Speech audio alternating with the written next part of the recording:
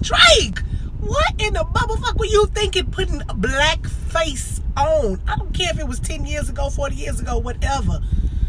Lord. Y'all, but y'all already knew. Drake, he was doing too well. They had to go and bring that boy back. He was cool with, God's play. They was like, you saw he handed that family that money, and that daddy started crying with them kids.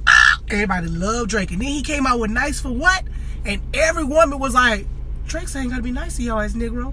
So after that, did y'all not know that they was gonna come for Drake? You knew it was gonna happen. It was bound to happen. He was too on top.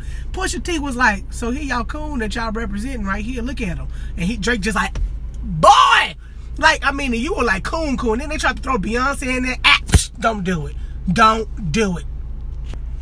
Beyonce was more like brown face though. So, like, it was like more couture. He had the whole red lips and everything. I had to come back. I didn't realize my video cut out. But what I was saying, yeah, they were talking about, oh, well, Drake, he had a whole thing of why he was in it. I get it, but it's just real, black folk real sensitive right now. With Trump in office, we sensitive. I'm talking about you can't even wear a 2-black shirt without us being like, why your shirt's so damn black? Real life. So, I get it. He had his reasons for doing it. Pusha T used it against him. I mean, that's what he was supposed to do. Whatever. They on that old petty shit. Fine. However, it would have had to be like on the shirt on my face. But y'all know Drake about to come and like murder this boy, right? He's gonna like kill him on the track. Like, what is it? Who did he battle last time and they still trying to come back?